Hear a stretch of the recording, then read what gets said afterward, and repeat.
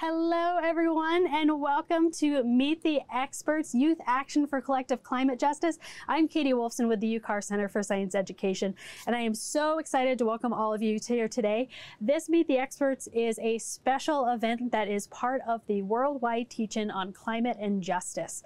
So this event has been holding events worldwide, and we have a little welcome video here from the organizers of the worldwide teach-in to welcome us in today.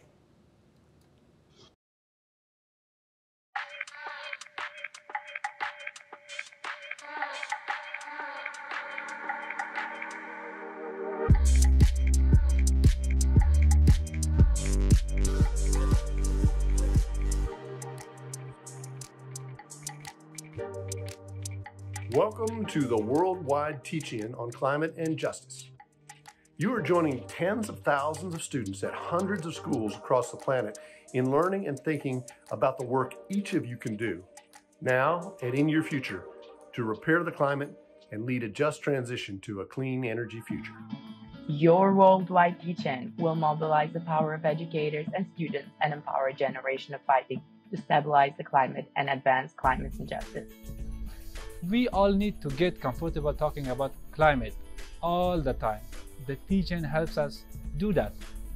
The worldwide teach-in is a call to organize events on campus or community on or around March 29, 2023. The key to a successful teach-in is relying on homegrown talent, not outside experts. We all need to step up. The biggest threat to your future is thinking that somehow someone else is going to stop global warming. This is the great work of our generation. We hope this teach-in will help you find your own pathway to repairing the climate.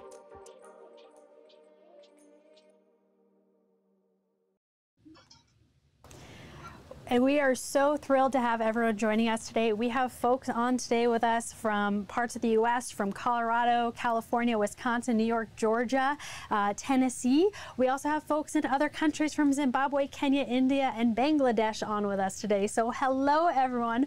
Thank you so much for joining us. Meet the Experts is a monthly program here at the National Center for Atmospheric Research where we connect you to experts doing work in Earth system science, climate, and weather. And today we have a really amazing climate expert, an expert in taking climate action today. So I'm going to introduce our speaker in just a moment, but a few things just to make sure everyone knows how they can interact or let us know if they need any support in today. You can type in the chat if you need support with anything at all, or if you have a comment or a question for Madhvi, our speaker. So feel free to type that in the chat. There is also a Q&A function if you feel more comfortable submitting a question in that Q&A. So feel free to type that in. There is also closed captioning available if you'd like to turn that on and off. So let us know if you need anything at all. But without further ado, I'm going to go ahead and introduce our amazing speaker today. So today our expert is an expert on taking climate action. Madhvi Chittoor, also known as the No Styrofoam Ninja, is the youngest UN Child Advisor at 12 years old. She is the founder of Madhvi for Ecoethics and the Global Ecoethics Movement and was voted Best Upcoming Peacemaker by 14 Nobel Peace Prize laureates. Madhvi has been a passionate climate warrior and zero waste champion since the age of 5. She has brought about many large-scale policy changes through her activism at the local, national, and global level. So welcome, Madhvi. Thank you so much for joining us today. Yeah, hello everyone, and yeah, thank you, Katie. And before we start today's climate justice discussion, I just want to tell a joke. So, Person A asked, can you give an example of climate justice negotiations between two parties or nations? Then Person B quips, it's like a small ATM room having 2 ACs and 4 tube lights working 24 hours, asking me not to print a receipt to save the environment. Yeah, you can continue. Awesome. Thank you so much for starting us off with a joke. So as a climate warrior, you've been part of many campaigns. For the students and folks joining us today, can you kind of share some big picture examples of the type of work that you do? Yes, so now I have been a climate warrior activist since 5 years of age. And I fight for every living being's fundamental right to clean air, clean water, clean soil, clean food, and great health for my generation and future generations. And now it's April, so let me start with some policy successes that have happened in April. So, number one, I worked with Congressman Perlmutter and Governor Hickenlooper to declare April as Plastic and Styrofoam Pollution Awareness Month when I was 6 years old. And two, with like Madam VP Kamala Harris on the global plastic policy. It was backed by 75 countries and many signatories like climate scientists, Michael Mann, and then like countries in like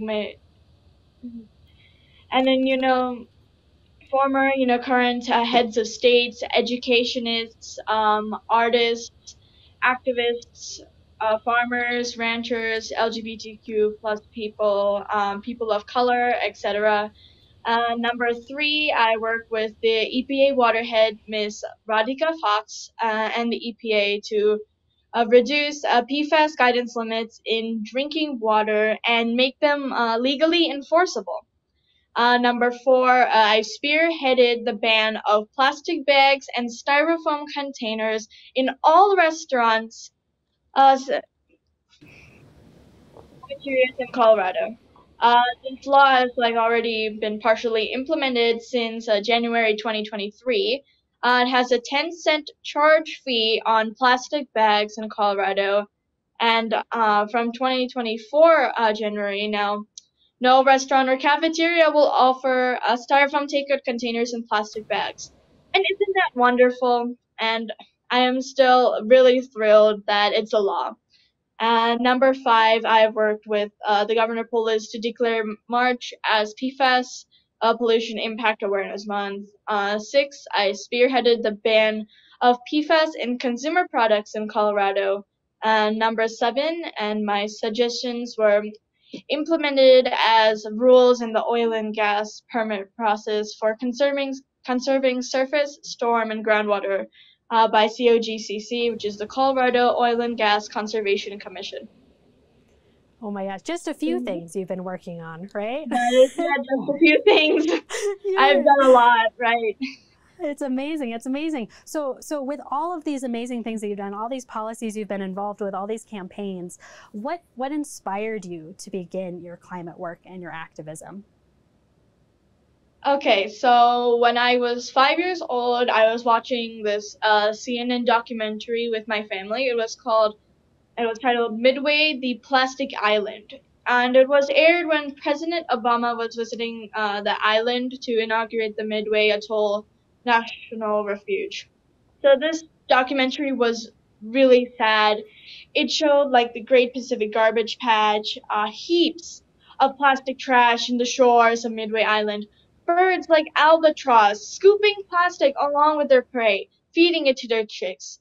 There was a big styrofoam ball floating and pieces pulled off from it by ocean waves. Birds were dying because plastics are in their stomachs. Their bodies decomposed, but the plastic is still there. And the sad thing is that Midway Island is in the middle of nowhere. It's far, far away from civilization in the Pacific Ocean. But all the trash is on its shores. And this has inspired me to take action.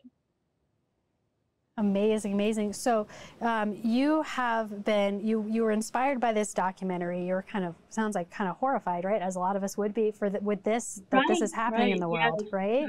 Yeah, and so that really drove you to get involved and take action. So I introduced you at the start. Actually, well, to take action, before you even got involved in more campaigns, at 6 years old, you started your own nonprofit. Right? So can you tell us a bit about Madhvi for Ecoethics and kind of what your mission is? Yes. So actually I started Madhvi for Ecoethics less than a year since I had published my book called Is Plastic My Food? And that's when I wanted to do more and create a large scale impact. So I founded this 501c3 nonprofit called Madhvi for Ecoethics. So its mission is to usher impactful change advocating ecoethics, and enabling green choices in lieu of non-green convenience and greedy economics, to protect ecosystems, public health, and climate. So I'm also the founder of the Ecoethics Global Movement in 2020. Its purpose is to educate and train children, youth, and adults on like climate justice and climate activism, and also provide support to them in their like local projects that are aligned with the mission of Madhvi for ecoethics. So yeah, that's the mission. Wow, wow. So, so lots of work, lots of great things that you're doing with that nonprofit. That's really, really neat that you founded that nonprofit and that you're continuing to do so much work through that. So you've been involved with lots of different campaigns. You kind of gave us an idea of some of those at the start. And at the start, I also introduced you, and I believe your shirt shows us, mentions No Styrofoam Ninja, right? So where did that name come from? Yeah, so I actually started learning Taekwondo in 2016 when I was 5 years old, and now I am a black belt. So when I was learning Taekwondo, we were called as ninjas. So I decided to like coin these slogans for like, or like catchphrases for like my campaigns.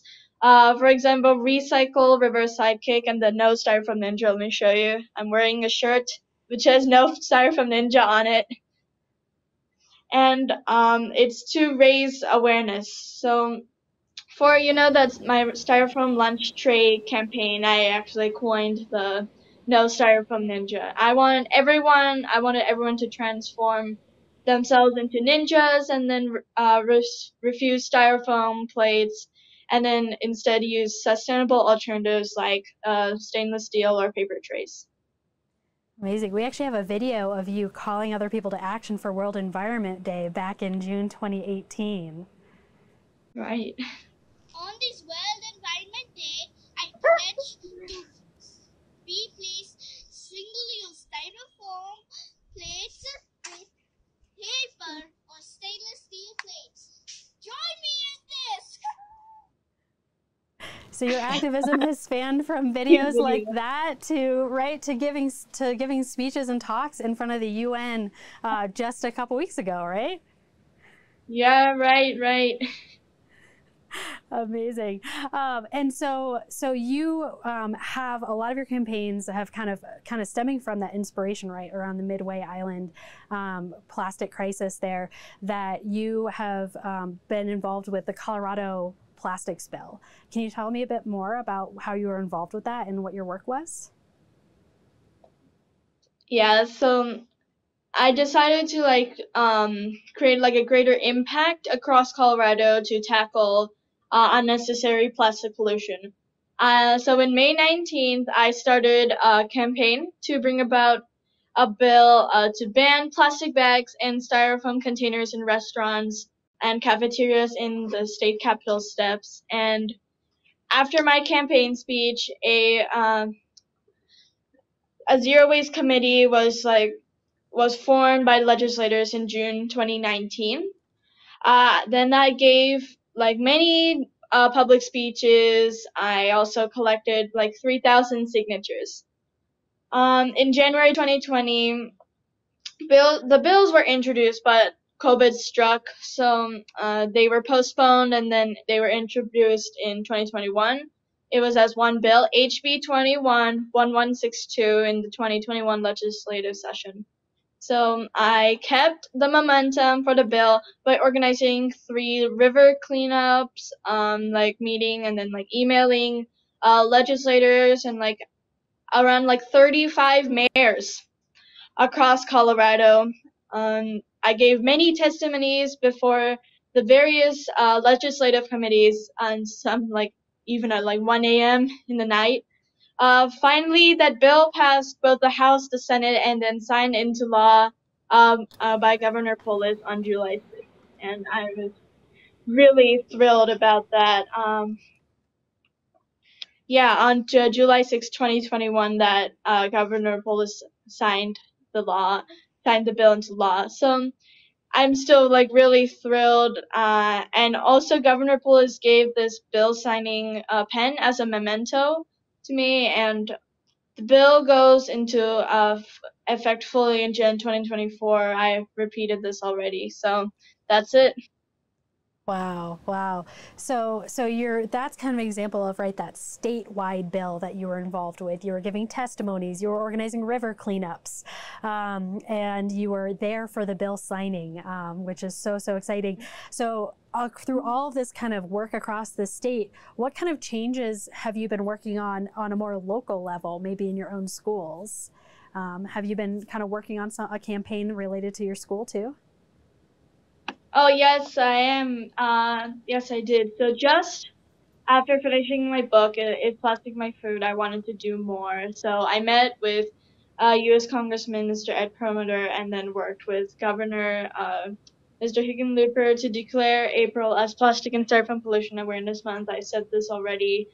And then I became like concerned that the students were eating out of these styrofoam trays in school cafeterias.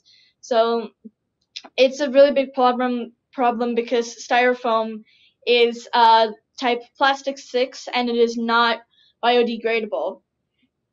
It just breaks down into small pieces and then contaminates soil, water, air, and even like wildlife eats it. They eat it. It's a big problem.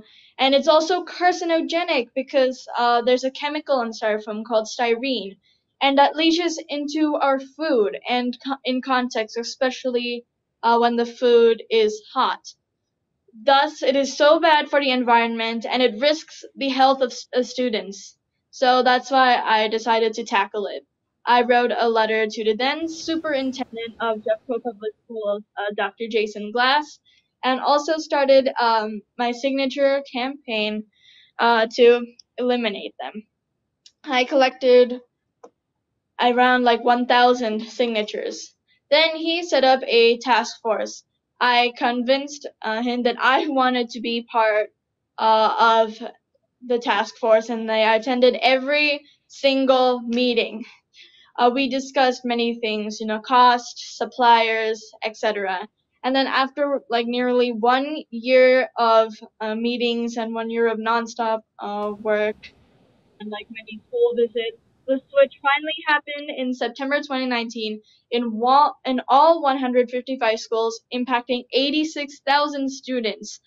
And it's eliminating nearly like 25 million, I guess, styrofoam trays from going to the landfill till date.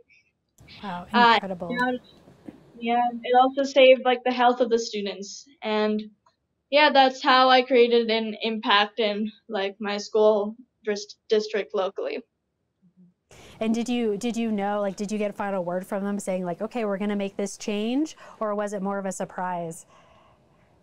It is actually, a big surprise. I was in like September, so I just went to school, and then at lunch, some of my friends were eating school lunch, and I saw they were using paper trays, and it was so surprising. I even told my parents, look, they finally did the switch, and it was so sudden. I was really, really happy when I found out. What a fun surprise to show up in the lunchroom and just see that, right, of all your work coming together. So it sounds like making those changes took a lot of perseverance on your part, right? One student you were attending all of those meetings, you were writing letters, you were just kept pushing for that change until you saw it. So sometimes it takes one voice, right? Sometimes all it takes is one voice persevering. But sometimes in climate and in climate justice, it takes a much bigger group and collective action from all of us. So what's an example of some campaigns that you've done where you've kind of had to work with a broader team or bring in your classmates to help you with that more? Yes, so with this, I actually set a Guinness Book of World Records. So in 2018, I started the Every School a Green School campaign, and I wanted to do something where I can add value. And then I saw like markers and pens, they go to the landfill after the ink is used up. So I thought of maybe attempting like a Guinness World Record for recycling markers by like involving many schools and students. So this way everybody learns about recycling, plastic pollution, and at the same time they can also get into the Guinness Book of World Records. So it also encourages to students, and it's a win-win situation for everything, for all. I organized this small launch function, and then students became motivated and joined me. And actually, they volunteered in marker collection and counting. So I wrote emails to principals and even like to the teachers. I printed bilingual posters in English, Spanish. I distributed like collection bins or boxes to like all the schools, etc. And that took nearly 1 year for the schools to like confirm their participation. I called and even talked to the teachers like in my drive time till till I get to school and like to and from school in the car, and reminding them to like all the rules, etc. Like yeah. But then COVID struck, and so we postponed it to 2021 and held it on December 3rd, 2021. So yeah, it's a community effort, a weighing scale business named Colorado Scale Center.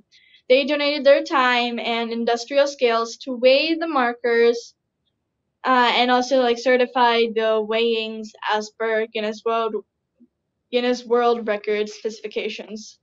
Then Huntington Bank also like those officials and my late music teacher, Ms. Mary Fraser, and an Army veteran also all served as like witnesses. Finally, it took 1 year for the Guinness World Records to award the record. And let me show you. You have it there? Look at that. That's so great. An official Guinness World Record set. Right. So we actually collected 22,637 markers, and it weighed 440 pounds. Wow. Wow. What an amazing example, right? To kind of share that with other schools or other organizations or communities, right? It's a great example of where you were like, I'm going to, rather than just me recycling my markers, how can I invite my classmates, right? How can I invite my school? How can I invite other schools in the district, right? Of growing that out. And I love your insight into kind of having that world record goal as a motivating factor. Yeah. Right? Yes. Like 21 schools participated, and the record was most markers collected for recycling in 1 hour.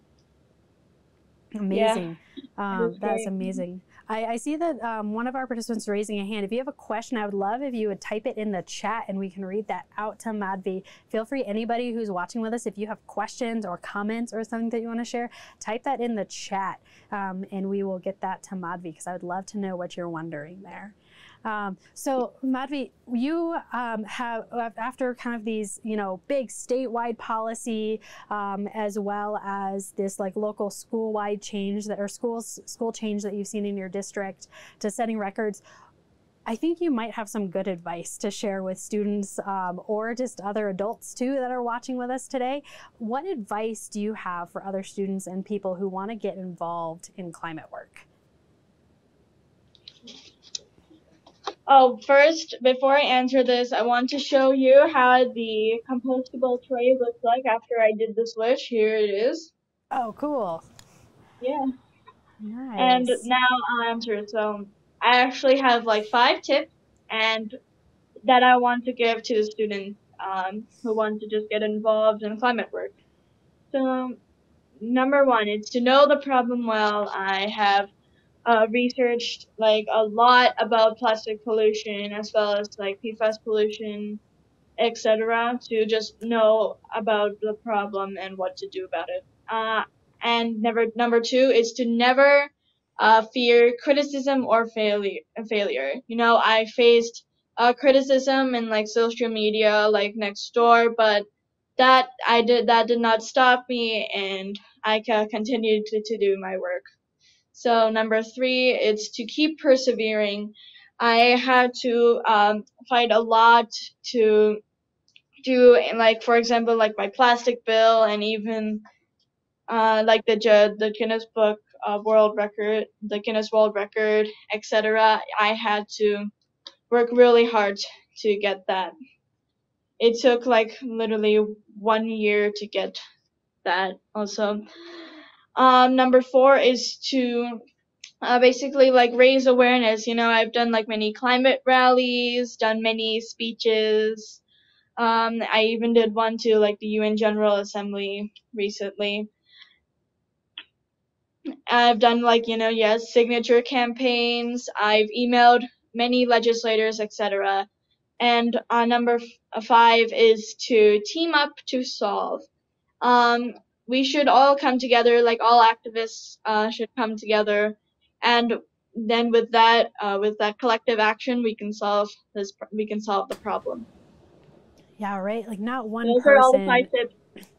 Those are really, really great tips, Madhvi. I love that you have those kind of organized into those. And you're absolutely right? Not one person is going to fix everything, right? Not one policy is going to change everything, right? So we need all the voices in the room coming together.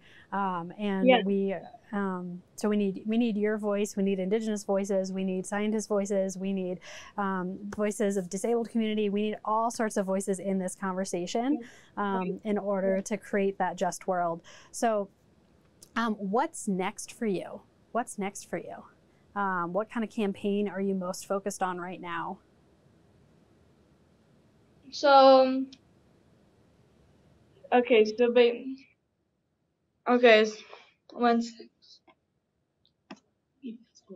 So I just want to, like, how I did the PFAS bill to ban PFAS in consumer products. I want everyone to ban PFAS in every product globally, all over the world. That's what I'm working on right now. And how does PFAS even I spoke about that in the UN General Assembly. I addressed them and I spoke to them about that. So that was just recently. So how does PFAS pollution affect people? Like, why is it a climate justice issue? Yeah, so basically, like, there are these marginalized communities. They're basically near the source of pollution, and they're like women, children, like disabled people, LGBTQ people, BIPOC, and it's just a big problem. And PFAS, it's just a big, it's a very carcinogenic human-made chemical, and it pollutes everything, pollutes our air, our water, our soil. It bioaccumulates into our food, and it's just a big problem now. And they stand for per and polyfluoroalkyls. So it's just a very big problem. It's in many different products, waterproof, greaseproof, heatproof products. They are okay, and so it's a big problem. There are marginalized communities, like I said, women, children, pregnant people, like older people, people with already existing health conditions, BIPOC like me, and like LGBTQ, indigenous communities, etc. They're all marginalized. They cannot always get the care they need. They're even like closer to the source of pollution. And then sometimes as like, for example, me, I'm a girl as well as like a child and BIPOC, which means it's more marginalization. So that's why it's like a big problem for like climate justice, and it's linked, yeah. And so absolutely. So sounds like a really powerful campaign. What kind of things have you been doing to get the word out? You've been giving that talk at the UN. Have you been doing, what other actions have you been taking around PFAS? So yeah, I've done like like even more signature campaigns to ban PFAS. I even did like a seminar recently on March 23rd, and like Philippe Grandjean, which is a very like a professor and University of Rhode Island, he came and he was the chief guest of honor and like stuff like that. I even did another PFAS seminar in like 2022. So you're kind of organizing those seminars and those information sessions to kind of bring together experts to talk about it, right? Yes, so it sounds and that will be to just raise awareness because many people still do not know what PFAS is, what to do about it. Yeah, I even brought farmers, ranchers, and like the State of Maine Farmers Association, many organizations, etc. Yeah, so it sounds like through all this climate action work, you've worked with a lot of different people, a lot of different types of people. So can you share a bit more of kind of that diversity of people that you get to work with in the work that you do? So like the different people that I've met or worked with? Yeah. Yeah. Okay, so I've worked with like many other activists, for example, Greta Thunberg, then scientists like Dr. Michael Mann, Dr. Jane Goodall, like many government heads, legislators, like former and current ones as well, like VP Harris, former VP Al Gore, Rosalia Ortega, etc. So yeah, then educationists, diplomats, like Eric Solheim, like professors like Philippe Grandjean, artists, and even like my own classmates and other youth. And then indigenous communities like Ute and Lakota Nation people, like any public committees, disabled people, athletes, for example, like Hollywood stuntman, Master Mike Chat, and etc. There are many. So, thus my work has allowed me to meet many different people from many different backgrounds, like race, religion, culture, and like many people from different countries, etc. Yeah, because we're all being affected, right, by climate change. We're not all being affected equally. It has no borders, and it affects all. Yeah, so everybody has a voice in there. Everyone can have a say in that. Everybody can take action, right, in whatever their profession is, wherever they're focused. So do you have where I'm going to open it up for questions in the chat now for anybody who has questions as we go into that. We do have one comment in the chat of Julie saying, thank you so much. Thank you, Madhvi, for all your work for the community. So just wanted to share that thanks from Julie in the chat. But I'm curious if any of our audience have any questions for Madhvi that you want to type in there.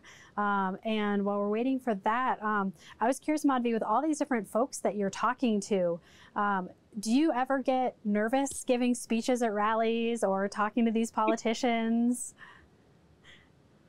Not really. I've done many speeches, and I'm also very kind and polite as well as firm with my remarks. So no, I'm not nervous when I speak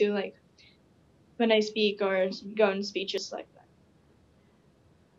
That's amazing. That's amazing. Do you have any tips for students or people who are nervous to speak to those folks or to raise their voice up? You just have to be yourself, and you don't need to worry about other people. You just need to be yourself and always, and yeah. Do you have? And then it's like say your own story. Say what you know about the problem, what you want to say to the public. That's it. Yeah, kind of coming back to those 5 tips that you gave us earlier, right? Kind of know what you want to talk about. Don't give in to any criticism. Yeah. Yeah. Wonderful. Do you have any climate work can be so challenging and so overwhelming, right? But also can be so rewarding. Do you have any favorite parts of doing climate work that you What's your kind of favorite part of the work that you do? The favorite part for me is just meeting other people. Like I said, I'm very happy that I was able to meet many different people from like many different backgrounds, and so that is my favorite. That is my favorite part, and like convincing them to do like to like do to just take action, basically. Okay. Yeah. Just working with all those different people and taking action. I love that. What's the most challenging part of climate work for you?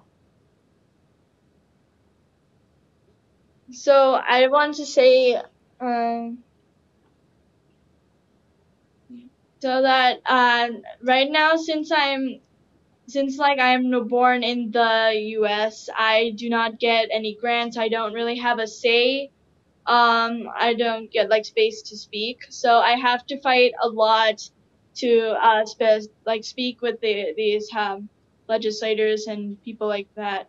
So because like other people, they favor like people from like Asia, the global South, and they get all these opportunities for conferences. But I do not get that because I'm American and born in the U.S. Gotcha. So there's some barriers there that you're trying to find ways to get the word out more or to get involved in some of those actions. Yes. Gotcha. So we talked earlier about what motivated you to get started in your climate work. What kinds of things motivate you to keep going in your work? Is it the same motivation? It's basic. It's just my passion, and I'm just always motivated to do something. I never get demotivated about it. So it's never losing that momentum. I love that. Yeah. Do you get to travel with the work that you do? Yeah, so I do actually, yeah, as I said before, I do get to travel, like I was able to meet many people. I travel to like, not all the time, but like twice a year, mostly, like that.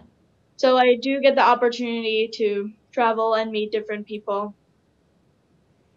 Really neat. Where are some of the places that you've traveled to? Yeah, so like for example, I traveled like very, very widely in North America, for example, like US, Mexico, then like in Europe, like the UK, Italy, Germany, Portugal, Spain, Switzerland, Belgium, the Netherlands, and then like in India, etc. So everywhere I go, I always try to raise awareness and be an ambassador for change to protect our ecosystems and to raise my voice against plastic pollution. Amazing, amazing. And those are some incredible places that you've gotten to travel all over, kind of doing this work and sharing that message.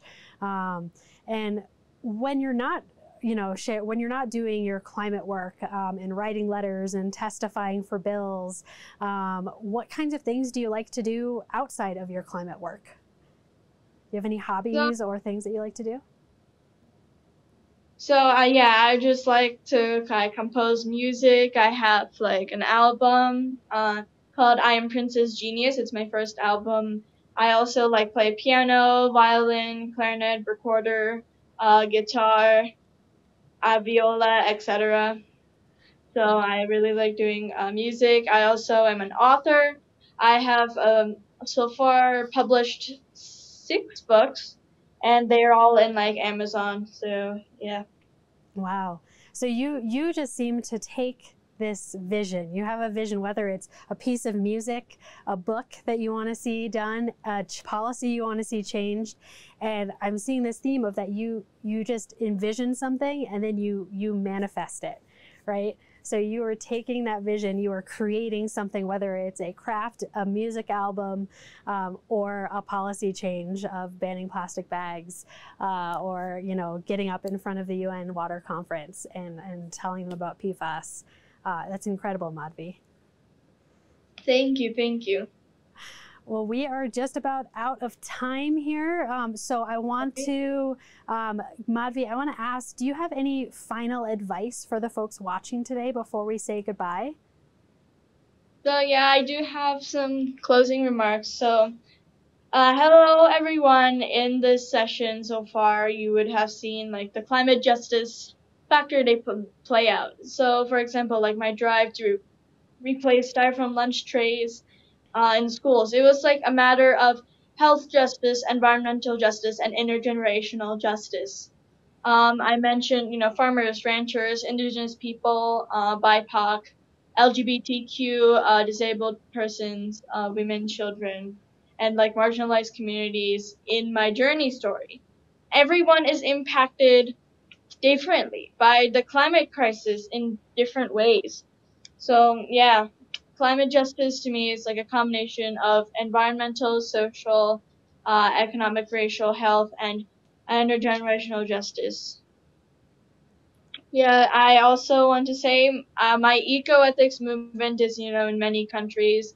For example, India, US, Bangladesh, Argentina, Gambia, Mozambique, Sierra Leone, Zimbabwe, etc. So, and we all come together, and it's very great. Also, I also thank everyone for spending your time with me to know about climate justice in action. It is a humongous issue, and like many questions can come up in your minds. And please feel free to reach out to me via my email in my website or via social media. You can also join the Madhvi for Ecoethics Facebook or WhatsApp groups, and then volunteer for the Ecoethics Global Movement. So I believe that like Katie should be sending a few links. So please join, and everyone repeat after me. There is no planet B. Refuse plastics. Save life elements. Wonderful. Thank you so much. Those links are in the chat, and also we will send them out in an email after that. Great final message there, Madhvi. Thank you so much. And for everybody who's watching today, we want to invite you to join us again later this evening. We're going to do a second session this evening at 6 p.m. Mountain Time, featuring two other climate activists, Phoebe Dominguez and Maya Bovino. So join us again this evening if you want to check out that, join the conversation there, hear about some other action being taken.